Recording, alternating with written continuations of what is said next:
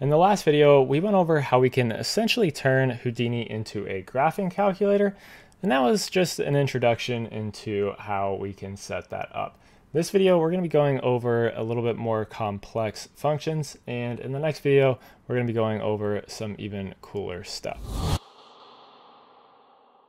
So let's go ahead and jump on in here. We're going to create this heart to start off with. So that's what we'll be doing here. Let's go ahead, jump into our geometry node. I'm going to create a copy of this just to save this for later so we can kind of look at where we came from and where we end up. So what we need to do here is basically we're going to use the same functions that we created in the last video, and we're going to just change our Y position here and do a couple of other things, including creating a line between each one of these points.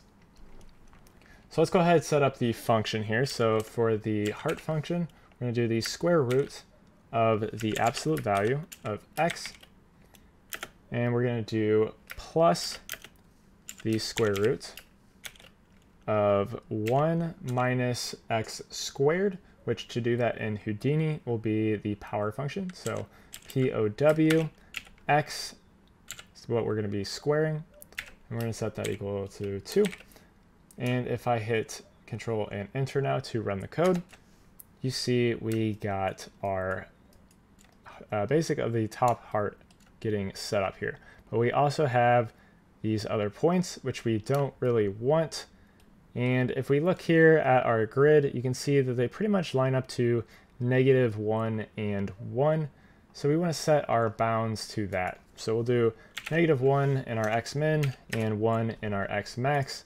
And now that we've used our grid, we can go ahead and turn that off. And I'm also going to set the background to dark because that may help you guys see a little bit better. And let's go ahead and just up the step size here as well. So let's set that to 0.01. And now we get a much nicer heart. If I were to increase this, you'd see it get less and less detailed, I should say. Don't want to go too low, but let's set this back to 0.01, or too high, I should say. Now we need to create the bottom of our heart as well. So we're just going to do the same thing that we did right here. We're going to do it in the same for loop. Now we do need to change one thing. Let's go ahead and cure my OCD.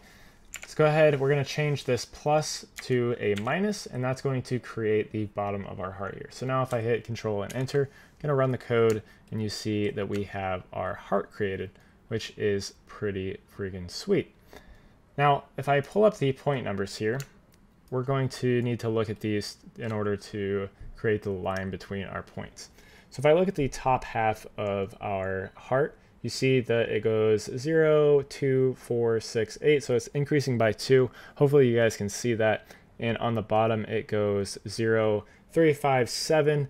And our point with the point number of 1 is in the exact same spot as the point number 0. So it's increasing by 2 on the bottom as well as on the top. And that's going to be important for our next attribute wrangle. Let's go ahead and drop in an attribute wrangle. This is going to be how we create the line going around our heart. And we're going to keep that on points because we want to run over every single point. And the way that we create a line between points is using the addPrim function. Let's do addPrim, and then we're going to create it on itself, so geoself. And then we want to create a line, so we'll do polyline. And then we want to define the point numbers that we want to connect. And let me turn these points back on real quick. And I'll have to reset the display flag here. So if I look back here, you see we go 0, 2, 4, 6. So we want to increase by 2 in our attribute wrangle here. Go ahead and set it back there. So we'll do @ptnum to get our first point. And then we're going to do @ptnum. And we're going to add 2 like I said. And once I run this code, you see that we have a line going through our heart. But we got just a couple of issues going on here. which we'll fix in just a second. First one, if I zoom in here, you see on our last point, it is not being connected. And that's because it hits 400 and there is no 402 to jump to, and it hits 401 and there is no 403 to jump to. It's not going to jump from 400 to 401. Now we could define that like explicitly. Explicitly would be defining 400 as our first point, 401 as our second. But if we increased or decreased the resolution of our heart, that would no longer connect the last 2 points. So we need to find the max point, which is going to be an integer because it doesn't have a decimal place. So we'll do I at, and we'll just name it max point. And we're going to set that equal to the number of points in our object minus 1. So if we have 401 as our last point, it's not counting point 0. So that'd be 402 points total. So that's why we need to subtract 1 to get the last point here. That'll make a little bit more sense here in a second. But to find the number of points in our object, we do endpoints. And then we just set that to 0. And like I said, we want to do -1 or -1 to get 401 as our last point. And now we just do the same thing we did up here. So add prem. Let me actually, I'm just going to copy this line of code.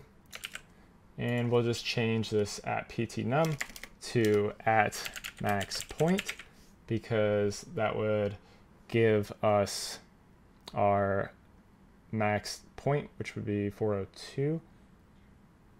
And which, now that I'm thinking about that, that doesn't really make sense, but it works. We'll do max point. Oh yeah, sorry, max point. Getting lost in my own code here. So max point would be 401 because that's what we set it to. So it's got the number of points, which was 402. Subtracted 1 from it already to get 401.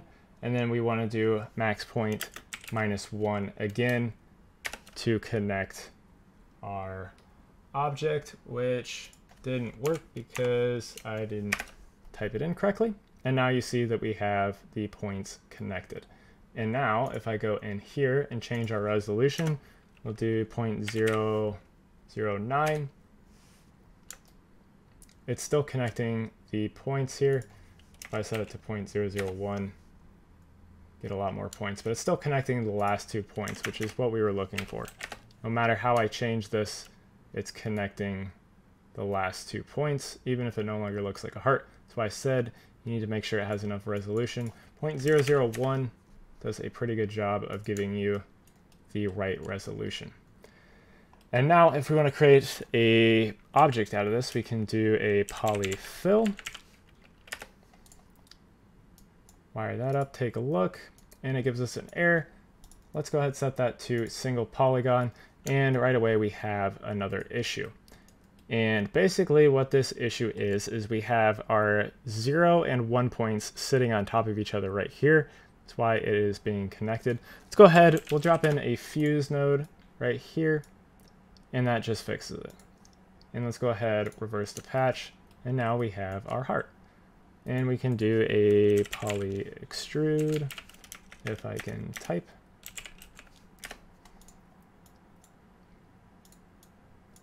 And if I up the distance on this, let's do like 5, not 54, but like 5. We could twist this around if we wanted, get a nice, interesting shape, something kind of cool, whatever you want to do. But ultimately, this gives us our heart shape, which is pretty cool. Could change however you want. But anyways, that is kind of the basics of the heart function. I urge you to try and mess around with other functions inside of Houdini, see if you can get them figured out. There is a bunch of functions inside of math that can create some interesting shapes. So play around with those so you can get some cool things. In the next video, we are going to be taking a look at a way more complex graph. So it's going to be definitely like an expert level of math looking at, but I'll try to make it as easy as I can. So stay tuned for that. Like I said, got a bunch of other videos on my channel inside of Houdini that deal with Houdini, so make sure you check those out as well if you're interested in those. I do also have some videos on Cinema 4D, Redshift, Clarice as well. And if you would like the project files for this project, as well as a bunch of other project files that I have on my channel, make sure you go to my channel membership and select the tier 2 option. That will get you all of my project files that I have uploaded, and you can download those, take a look at those, and run through how I created all the different scenes that I have up. So anyways, hopefully this helps you out. You're finding it interesting, and like I said, stay tuned for the next video because it's going to get really a lot more complex than this one. But anyways, thank you guys for watching, and have a good day.